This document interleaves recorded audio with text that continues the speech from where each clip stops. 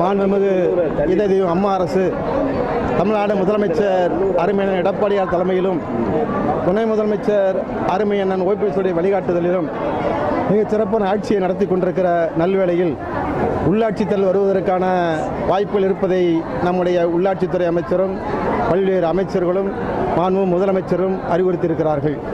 அந்த பணியில் மதுரை புறநகர் கிழக்கு மாவட்டத்தில் அனைத்து இந்திய அண்ணா திராவிட முன்னேற்றக் கழகம் அத்தனை ஊராட்சிகளிலும் வெற்றி பெற வேண்டும், வட்டக்கழகங்களிலும் மாநகராட்சியில் வெற்றி என்ற ஒரு உறுதியோடு எங்களுடைய பணியை தொடங்கியிருக்கிறோம். அந்த வகையில் மதுரை மாநகராட்சி பகுதியில் புதிய வரையறையோடு கூடிய தேர்தலை சந்திப்பதற்காக வட்டம் 32 எங்களுடைய செயலர் கூட்டம் இன்றைக்கு நடைபெற்றிருக்கிறது. ஒரு வட்டத்திலேயே ஆயிரக்கணக்கான செயல் வீரர்கள் மகளிர் அணிகள் இன்றைக்கு ஒன்றிணைந்திருக்கிறார்கள்.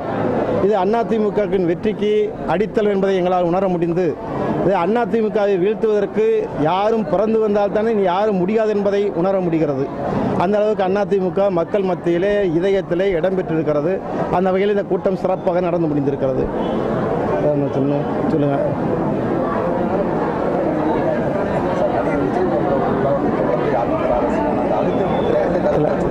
ஆமாம்,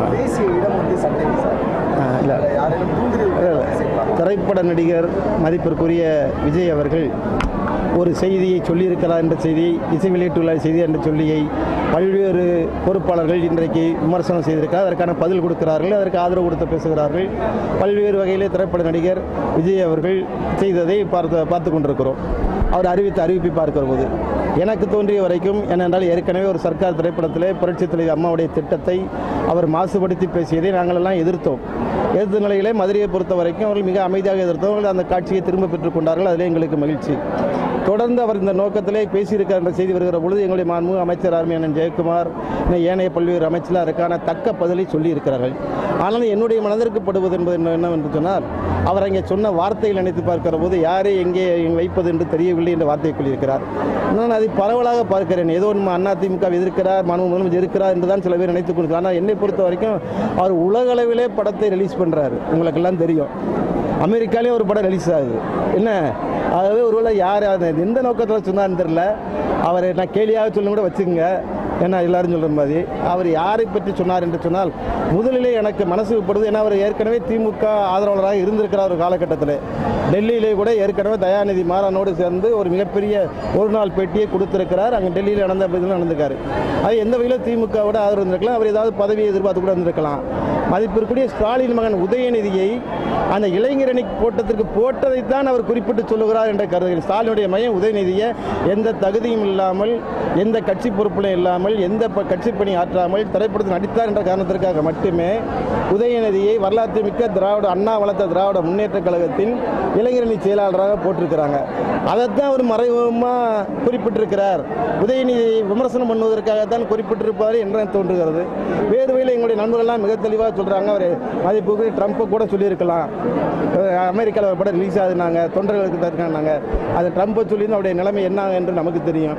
சரி, அண்ணன் மதிப்பிற்கு இந்திய பிரதமர் மதிப்பிற்கு திரும்ப மோடி அவர்களை குறிப்பிட்டு சொல்லியிருக்கலாம். அப்படி சொல்லியிருந்தால் இவருக்கு ஆபத்து காத்திருக்குதுன்னு அர்த்தம். சரி, அப்படியே சொன்னால் அடுத்து இங்கே தமிழ்நாடு முதலமைச்சரை மட்டும் அவர் சொல்லியிருந்தால் என்ன ஆகும்? அவர் திரைப்படம் ஓட வேண்டிய 50 நாள் படம் 20 நாள்லேயே மக்கள் அந்த படத்தை வெறுத்துடுவாங்க. 20 நாளைக்கு மேலே அந்த படம் நீண்ட நாளுக்கு மேலே ஓடுறதுக்கு வரலாறு கிடையாது. புரட்சித் தலைவர் எம்ஜிஆர் படம் மாதிரி 100 நாள் ஓடுவதற்கான வாய்ப்பு கிடையாது. எந்த வகையிலும் அவர் விஜயை பொறுத்த வரைக்கும் 4 நாட்கள் உடைய ரசிகர்கள் ஆர்ப்பாட்டம் பண்ணுவார்கள், போர்ப்பணி போடுவார்கள். 5ஆவது நாள் அங்கே தேட்டரில் ஆள் இருக்க மாட்டாங்க. எந்த வகையில் அவர் பிகில் ஆகிவிடுமே தவிர நிச்சயமாக அங்கே தமிழ்நாட்டு முதலமைச்சர் எடப்பாடி என்ன நல்ல திட்டங்களை செய்து வருகிறார். அவரை விமர்சனம் செய்கிறார்கள். ஆனால் அவருடைய திரைப்படத்திற்கு தான் வசூல் குறையுமே தவிர அது ஒரு வகையில் எங்களுக்கு நட்டம். என்னன்னு கேட்டால், அவர் திரைப்பட வசூல் குறைஞ்சா அரசுக்கு வருகின்ற வருமானமும் குறைஞ்சு போயிடும். அதனால் கொஞ்சம் அமைதியாக அவருடைய திரைப்பட தொழிலை மட்டும் பார்த்தா என்றால் பண்ணலாம். ஏன்னா எல்லா நடிகரும் ஏற்கனவே நிறைய அனுபவம் வந்துருச்சு. எத்தனை நடிகர் இன்னைக்கு நேற்று இல்லை, வரலாற்றை எடுத்து பார்த்தால் மதிப்பிற்கு திரு பாக்கியராஜிலிருந்து திரு டி ராஜர்லேருந்து இன்றைக்கு இருக்கிற திருமிகு கமலிலிருந்து எல்லாருடைய கட்சிகளும் எந்த அளவுக்கு போய் எங்கே நின்றது என்று எல்லாருக்கும் தெரிஞ்சிருச்சு. இனி புதுசாக இங்கே வர நடிகர்லாம் ஆரம்பித்தா கூட அந்த கட்சியுடைய நிலைமை 2 விழுக்காடு 3 விழுக்காடுக்கு மேலே வருவதற்கான வாய்ப்பே இல்லை. அதான் இன்றைக்கு ஊரில் சொன்னேன். அதை தான் நான் அன்றைக்கி சொன்னேன்.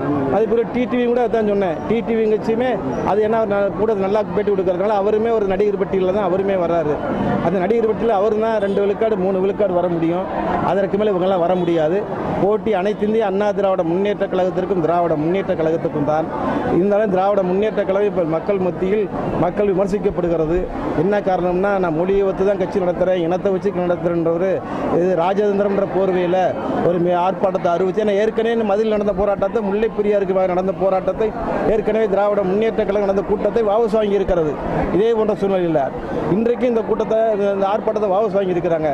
அதனால தான் சொந்தம் கொண்டாடுவது இனிமேல் நடக்காது. திராவிட முன்னேற்ற கழகம் எல்லா வகையிலும் மத்திய அரசு கொண்டு வர திட்டங்களை எதிர்ப்பதாக நடிப்பார்களை தவிர எதையும் ஏற்றுக்கொள்ள மாட்டாங்க, ஏற்றுக்கொள்வாங்க. ஆனால் அதிமுக பொறுத்த வரைக்கும் மக்களுடைய கலாச்சாரம், இனத்தை, மொழியை காக்க புரட்சி தலைவி அம்மா என்ன நடைமுறையை கையாண்டாரோ அதே நடைமுறையை அருமையான எடப்பாடியார் கையாண்டிருக்கிறார்கள். வெளிநாட்டிலேருந்து தொழில் முதலீட்டை கொண்டு வந்து இன்னைக்கு அந்த முதலீட்டுக்கான நிகழ்ச்சி நடக்கிறது. ஆக அந்த அளவுக்கு நடைமுறைப்படுத்துகிறோம். எக்ஸிகியூஷன் செயல்படுத்த வெறும் பேச்சல்ல, செயல்படுத்துகிற தன்மையிலே தமிழக அரசு வெற்றி கண்டிருக்கிறது.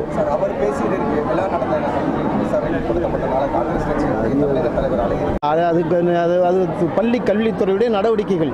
அரசியல் ரீதியாக ஒரு இது நடக்கும்போது அது அதனுடைய நடவடிக்கை. அரசுக்கு அதுக்கும் சம்பந்தம் கிடையாது. பள்ளி கல்வித்துறை ஒரு ஆடிட்டோரியத்தை நடத்துகிறாங்கன்னா அது சட்டத்தை விதிமுறையை மீறி நடத்தியிருக்கிறார்கள். அதனால் சட்டம் ஒழுங்கு பிரச்சனை எல்லாம் என்ற பல்வேறு காரணங்களுக்காக நோட்டீஸ் கொடுத்துடலாம். இதுக்கும் அரசுக்கும் சம்பந்தம் கிடையாது. இது மாதிரி எவ்வளவோ அரங்கத்துக்கு நோட்டீஸ், அதெல்லாம் முக்கியத்துவம் வரல. எவ்வளவோ பள்ளிக்கு, எத்தனையோ பள்ளிக்கு துறை ரீதியாக பல்வேறு நோட்டீஸ்கள் பல்வேறு காரணங்களுக்காக வழங்கப்பட்டிருக்கின்றன. அதில் இது ஒரு நடைமுறை, அவ்வளவுதான். இது ஒன்றும் பெரிய பிரச்சனை இல்லை. நன்றி.